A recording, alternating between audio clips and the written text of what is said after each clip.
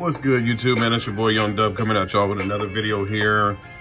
Just doing a quick little update for the channel, man. Last night I did do an unboxing on some DS18 Pro EXL 6.5 inch speakers. When I did that unboxing video, I told y'all, hey man, I'm the type of dude I need some grills for my speakers just to make sure that they're protected due to the fact that, like I said, my work boots have kind of been in and out the car quickly, so I've been scraping up against the PRV grills, almost cleaning those on a daily basis. And like I said, and just in general, just trying to protect my speakers and whatnot, man. We spend a lot of money on this stuff. Don't want it to go down by the wayside just due to the fact that somebody was careless or, you know, any type of thing might have happened. Foot in the door or, you know, leaning out the door. Anything could happen, you know, so instead of that happening, man, I decided to go ahead and run it back again with these DS18 Pro speaker grills.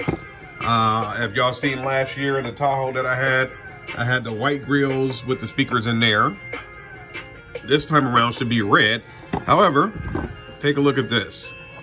This is how they came shipped. And yes, I went back on my own word and ordered these from Big Jeff online. But it is what it is, as long as they came good to go here.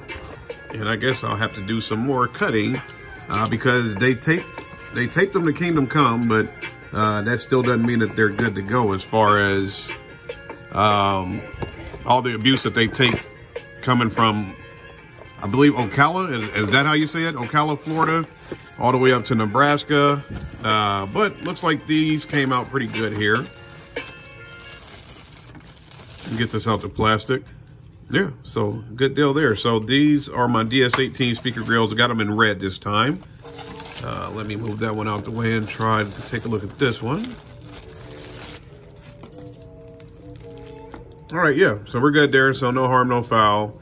Looks like they came in completely intact, which is good in my book because right now I still have the PRV MB Forte speakers out there. Is it the, yeah, MB for mid-bass. So the MB Forte 550 FT Forte speakers are still in the car right now. Did want to get the DS18 speakers installed last night. That was not happening due to the fact that I had to make some runs early today for my company. So, but we got that done and we're back at the house. So let's get this unboxing going. All right, so we'll check out these here.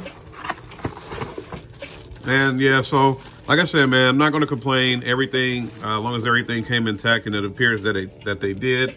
So no harm, no foul.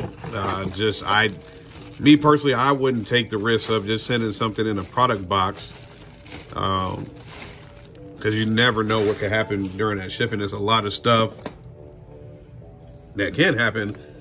They go through a lot of terminals and whatnot, man. So it looks like we're good. So we got 4 speaker grills. Might not be anything too exciting to people, but I figured, you know, why the hell not just do a quick video on this right here, due to the fact that anything I get in, I might as well do an unboxing on it and just shoot the video, because like I said, the main reason for everything here is going to be for these here. So 4 speaker grills, 4 of the DS18 EXL speakers, man. So stick around. Like I said, I got a giveaway coming up.